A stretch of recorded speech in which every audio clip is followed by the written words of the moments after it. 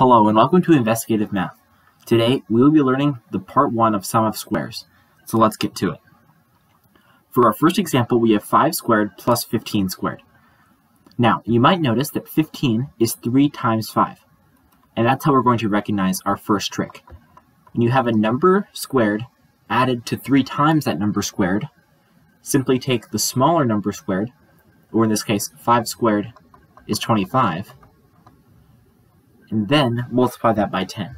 25 times 10 is 250, so 5 squared plus 15 squared is 250. To recap, to recognize that you can use this trick, realize that you have a number squared added to 3 times that number squared. What you want to do then is take the smaller number squared, or in this case 25, and then multiply that by 10. 25 times 10 is 250, so 5 squared plus 15 squared is 250.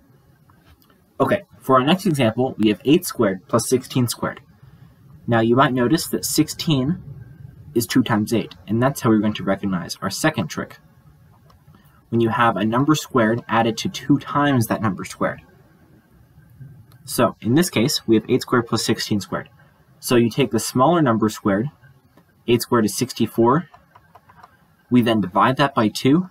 64 divided by 2 is 32, and then multiply that by 10. 32 times 10 is 320, so 8 squared plus 16 squared is 320.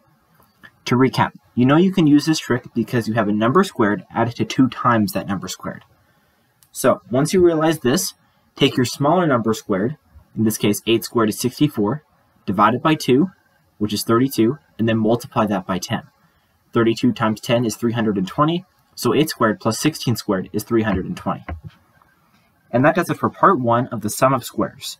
Now that you have an idea of how to do this kind of question, I've provided a problem set in the description of this video for you to try a couple for yourself. If you need me to clarify anything for you, leave a comment and I'll get back to you as soon as I can. If you enjoyed this video and found it informative, leave a like, and if you really loved it, make sure to subscribe. I'll see you later.